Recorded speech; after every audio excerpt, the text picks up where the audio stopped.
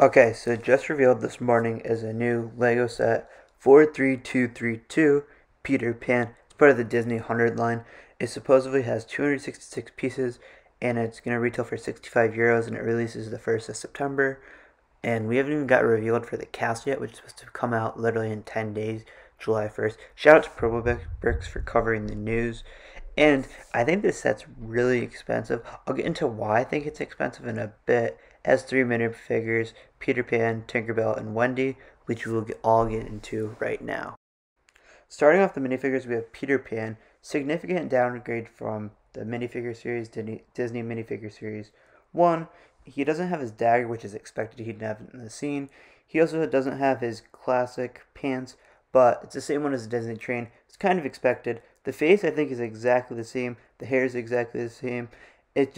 I like the one from the Disney series a lot better than the one this and the same one in the Disney train. Him and Tinkerbell, the same one from the Disney train, so it's not really that impressive. For Tinkerbell, she has new wings from the 2017 one that came in the castle. And I also like the face better because the other one has like a more smug face. And this is more like, I don't know, it looks more like Tinkerbell. I also like how they went away from the cloth cape and they used it printed, which just looks better. And then the lines for her like top looks more crisp. And she also used a new wing piece, which I appreciate a lot because I think it looks more like her than the other one. Because the other one, they had limited pieces.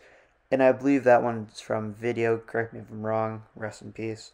And then we have Wendy. This is a standout minifigure of the set. Nothing impressive. She has dual molded arms, maybe a new face, and maybe a new hairpiece. Not sure. Never seen him before, so they could have made it for just her. I don't think it looks like Wendy, but it's pretty cool nonetheless.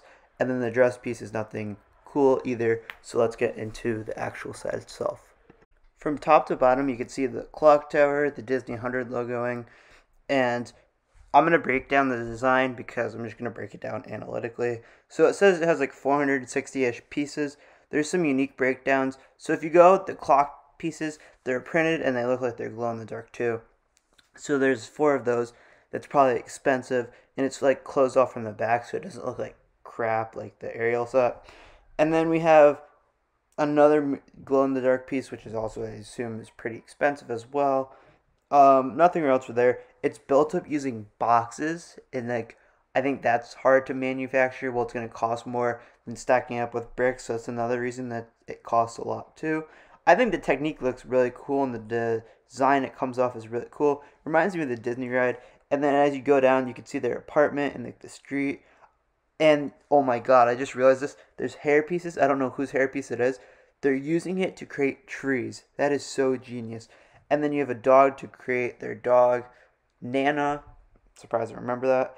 And then you have a river. And I think this is an ingenious set. It looks so nice.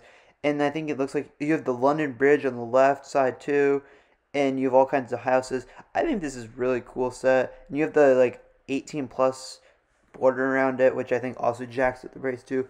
But this set, like if you look on it just as a set alone, and let's say it costs $40, $50, it is an amazing set. I would say it's probably perfect. It's such a great display model. So now let's go into the back of the box.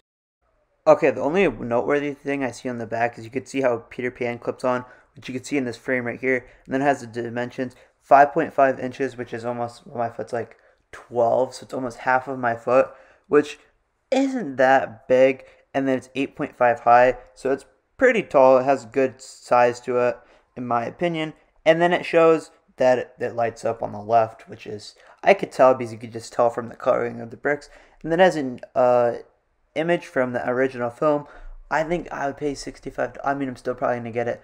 But if it had all 3 of the darlings, I would definitely get it, especially the one with the top hat. I don't know his name off the top of my head, but I've always loved him. It's always so cool.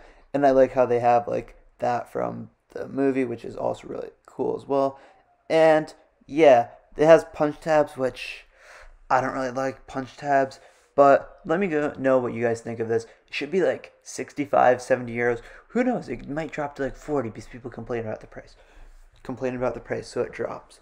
Okay, thank you guys so much for watching. Have a good one.